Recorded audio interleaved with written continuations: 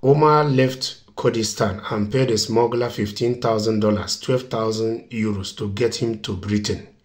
He was there for 20 months, suffered a stroke, failed to gain asylum, and ended up paying a smuggler 500 euros to get him out of Britain, back to this squadly camp in France.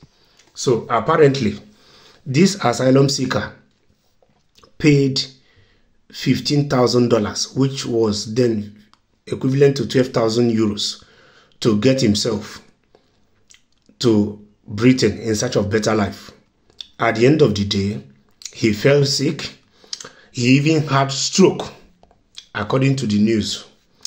And at the end of the day, he had to pay another 500 euro to get himself back to France in a camp. That is to show you that even the camp in France, he thinks he will have better choices than being in England because of the Rwanda plan at the moment.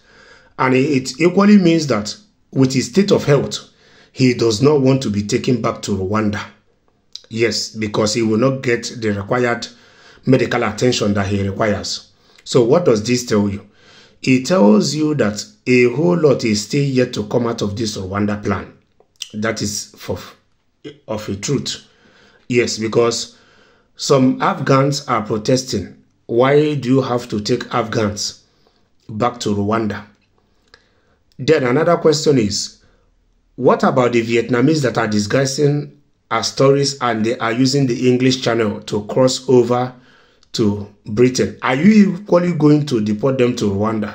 So how do you expect these people to adapt when you take them back to Rwanda? So if after everything that happens to this Omar, this man that come from Kurdistan, and even with his health situations, he cannot be granted asylum on humanitarian ground, this is enough reason for some people to really think it through. Because sometimes the problem we have as human beings is, barb me the head, you barb Albert. But we forget that the shape of our head with that of Albert is not the same. What works for Mr. A might not work for Mr. B.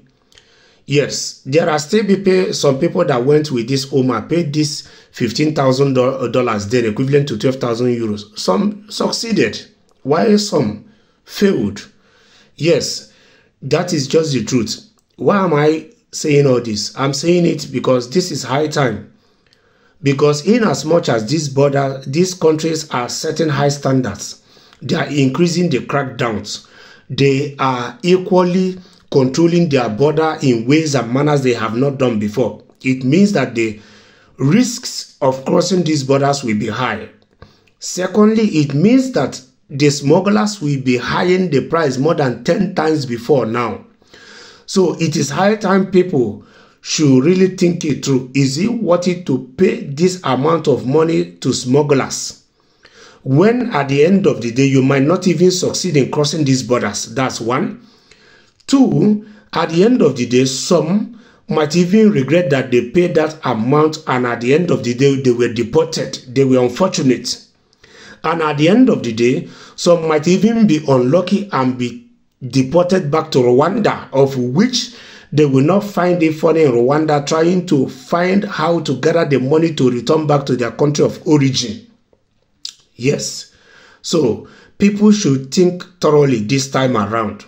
I think at this point in time, this is not a good time for anybody to migrate to any of this country at the moment illegally. Yes.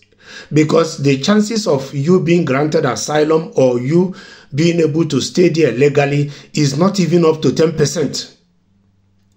So it's left for each person that is in third world country or anywhere to keep their ears to the news, listen to what is happening to other people. That money you're going to give smugglers, reinvest it into your business. Focus. You can succeed in your own country if you are meant to succeed in your own country. It's not everybody that will succeed in this Europe. Some people are here after many years, they still went to their country of origin and still made it there. While some are in their country of origin, they will stay there and come here and still make it. So it all depends.